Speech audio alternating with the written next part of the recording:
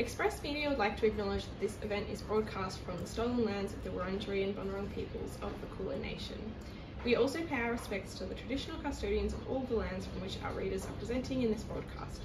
We acknowledge the lands which this broadcast reach and acknowledge First Nations people as the traditional custodians of this country, whose cultures are among the oldest living cultures in human history. We pay respects to the elders of these communities, past and present. We recognise that sovereignty was never ceded and that colonisation is an ongoing process. It was, is and always will be Aboriginal land. Hello, I'm Adalya and I am the editor of Voiceworks. I am really excited to present you with Voiceworks issue 121 themed Root. In this issue we asked all of our contributors what kind of plant they would be, which is one of those kind of road trip questions that seems really silly, but I was actually really moved by the intimate little details in the descriptions. So in my increasingly strained battle to distract from my own face in these launches, I will now play a PowerPoint presentation I prepared earlier, as well as some footage from the office. I remember when I first joined EdCom that each issue of Voiceworks I worked on seemed so much better than the last. I know this was just recency bias, but I still fall for it every time. I still catch myself handing it to my friends like, this is the best Voiceworks ever. Express Media have been able to return to our offices in recent weeks, and it has been really amazing to go through all our old issues, many of which are older than I am. Reading them, holding them, I can feel how special each issue is, what that initial pride and excitement the writers and editors who worked on it must have felt like when it was hot off the press. There is probably a different best issue for everybody who's ever worked with Voiceworks, who's ever read it. Much of the writing Voiceworks publishes deals with heavy themes: grief, discrimination, illness. I don't know the exact relationships that these writers have to their material and their pieces, but I know what I am reading is specific to them. I see it in the Movie Maker presentation in Sofia Casanova's Mulberry Hands, the mini trampoline in Coco Huang's This Place and Us, and the Tulsi in Sandra Kalarical's 13 Ways of Looking at the Sea. I see it in how Saf Egan's root rot is laid out like a medical questionnaire, Lucy Robbins' notes on solidity is laid out like a list, and Neve Schofield's lineage incorporates online reviews. I see it in the eyes in T-Dog Extreme's Donut Blood, in what is referenced in Naomi Segal's Companions, and what is missing from Celeste Stein's Falling. I want to thank all of our contributors for sharing their work with these intimacies and specificities that are all their own. I would also like to thank Claire Wigney for her work on Root's stunning cover, how the digital bitmap rubs beautifully against her brushstrokes. I'd like to thank Joyce Chang for her illustrations, which capture not only the imagery but somehow the physical texture of each piece she worked on. I would like to thank our incredible designer Selena Rapinas, who blows me away every time. I would like to thank our incredible editorial committee, whose thoughtfulness and kindness and patience with me as our processes change is always really, shouldn't be surprising, but somehow is. I would like to thank my colleagues at Express Media, who you are about to get to meet throughout the launch, starting with Jes. Oh hi, I didn't see you there. My name is Jes Layton, and I am the Administration and Marketing Coordinator here at Express Media and Voiceworks. I'm the one who handles all of the invoicing, all of the sending out of Voiceworks issues to people, all that good admin stuff that no one else wants to do. First up, we have Sofia Casanova with an incredible story about family and siblings and grief called Mulberry Hands. So Sofia Casanova is 24 years old. She is a Vietnamese Australian writer with a love of ghost stories and romance novels. She tweets about TV shows, good and bad, from Sofia Casanova on Twitter. Be sure to follow her. Now, here's Mulberry Hands. This story is called Mulberry Hands. I'm standing in my underwear on Chestnut Street. The morning of Lunar New Year is sticky like mango left in the sun, ushered in with a herald of cicadas. The jacaranda tree behind me, over 6 meters tall, arches over with its purple blossoms and whispers, "Good morning."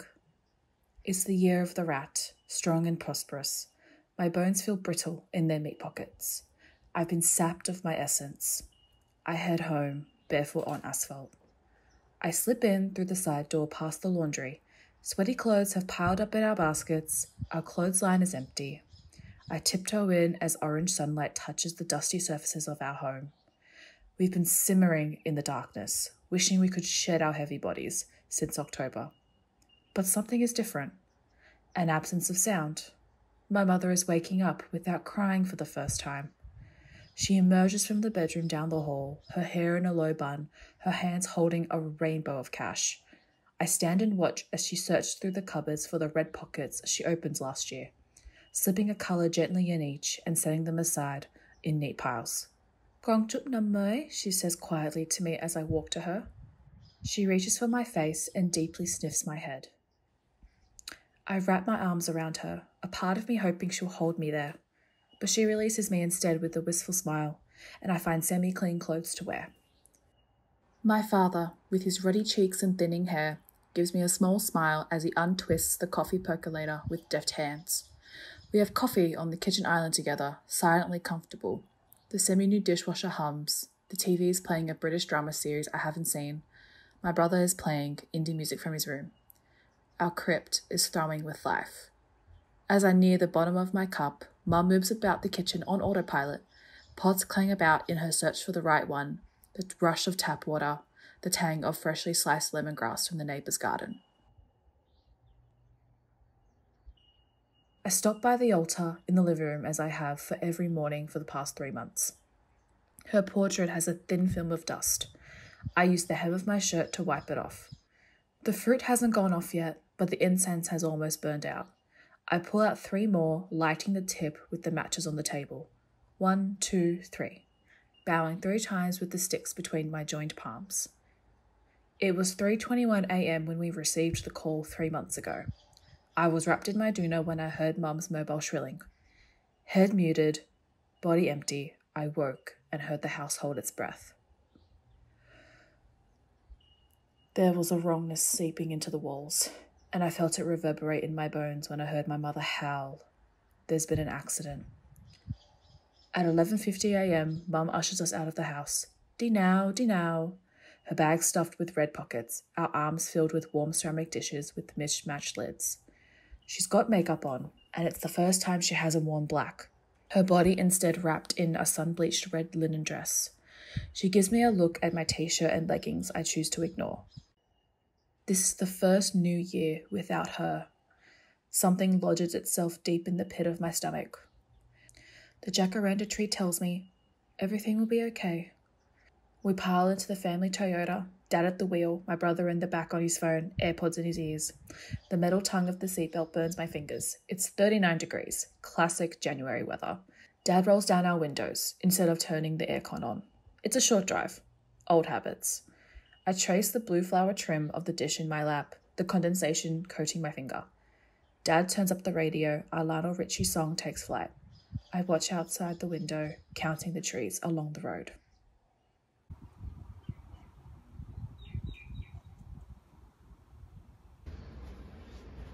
Oh, hi, I'm Jesse. I'm the general manager here at Express Media. I like stocktake, spreadsheets, and poetry, like this one from Munira, Tabassum, Ahmed, Glossary for the Mustard Seed. Munira is an interdisciplinary creative with work published or forthcoming in The Lifted Brow, Australian Poetry Journal, and Runway Journal. Take it away. Glossary for the mustard plant. Seed, meaning the English word for something I have known much longer. Synonyms: aperture in this ghost body, limbs archival and eternal. See also root. Antonyms: the beginning, the end, great loves, gravity, resistance. Leaf, meaning the end of summer, space where homeland is forgotten.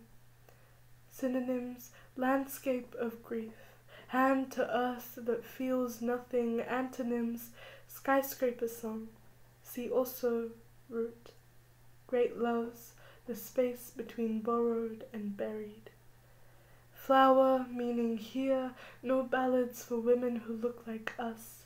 Synonyms: glory and glorious, that brown girl self-love. Antonyms: mourning an old summer, after resurrection by new rain. Great loves, love drawn in parallel lines, run-on sentences. See also root, root meaning this is not a genesis, rather an inherited wound filled with inherited song.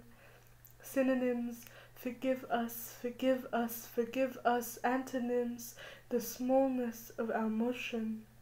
Great loves, slow repetition, beginning an endless summer. Thank you.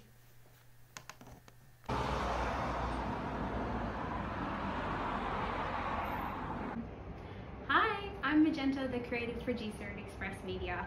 I look after Express Media's programming, which includes Toolkits, Left to Right, and the News Conference. I really love comics, which is why I'm really excited to present Naomi Segal's Companions. Naomi is an artist, curator, and tentative writer. She's interested in interreliant, vulnerable, and non-masterful forms of making. I hope you enjoy. Hi everyone, thank you for tuning in. My name is Naomi. I'm an artist, writer, arts worker based on Darug and Gundungurra lands, more recently known as Wentworth Falls in the Blue Mountains in New South Wales. I've just been doing some paper making this morning, and while that's all out to dry, I'm going to quickly do a reading of Companions, which is my first published comic, and it's in Voiceworks. So I guess, like, as a preface to talk about what this comic is about, it's basically about the guidance that we can find in both texts and friendships. It was sort of like born out of a really difficult time for me and a difficult time for my friends, and I think around this time I was thinking more about you know, as much as society values self-sufficiency and self-mastery, we are actually like all very vulnerable as people and reliant, you know, interreliant on all the things that are around us.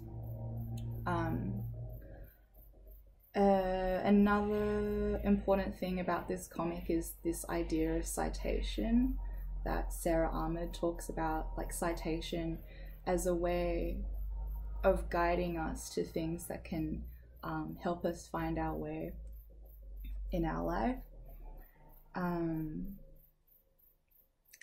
And this comic also draws from a lot of video game aesthetics, and I think there are aspects of like RPG adventure games that really appeal to me, like how typically you're in a party of like, you know, 3 people or whatever, and everyone has these different strengths and weaknesses, which is like just how life works, but I think that's made extra visible in video games, how everyone has these different attributes, and like together you balance each other out and you can go on this adventure together and like experience challenges together. And finally, a really important part of this comic is the land that I'm based on, which is the unceded lands of the Darug and Gundungurra peoples. Not only because like a lot of the frames I drew, like literally drew from the landscape here, but like also this is a place where I've been living, you know, only for like a year, and as a settler and a visitor here, like I acknowledge that this land was never ceded, and this is a land that I was able to stay on and recuperate and feel normal again. And so I pay my deepest respects to the custodians of this land, and I stand in partnership with First Nations people. So yeah, on that note, I'm going to go ahead and do a reading of Companions.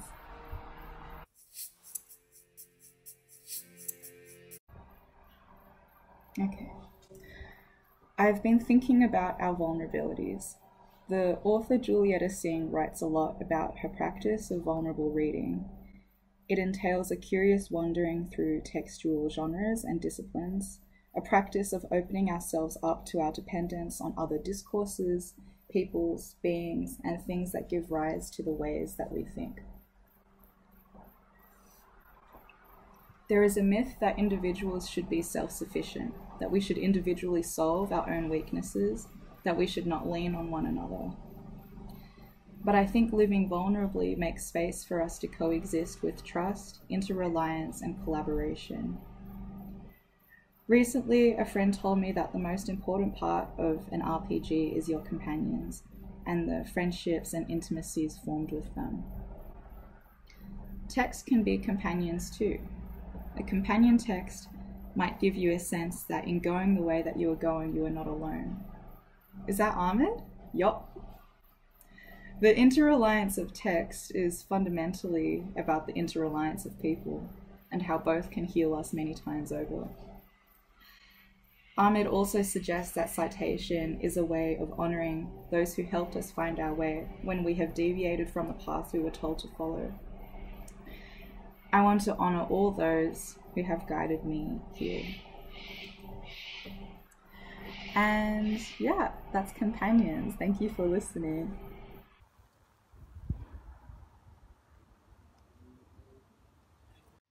Hi, it's me again, this time coming to you from my home office. I just rewatched my speech and I realised there's a few people that I didn't say thank you to, so I'm just going to say thank you to them now. Firstly, thank you to our amazing readers, Naomi, Munira and Sofia. I love their pieces so much and it was really amazing to get to hear them read in their own voices. So it's such a privilege. Then I also want to thank you for watching and also those of you who subscribe or who just pick up issues occasionally on a whim. If the whim carries you to do so, you can pick up the magazine on our website, expressmedia.org.au/store, and even subscribe if you want the latest ones in your mailbox as soon as humanly possible. That's all, folks. Last time I tried to record this, I kissed the magazine. I don't really know how to end this. Thank you all for watching. Goodbye.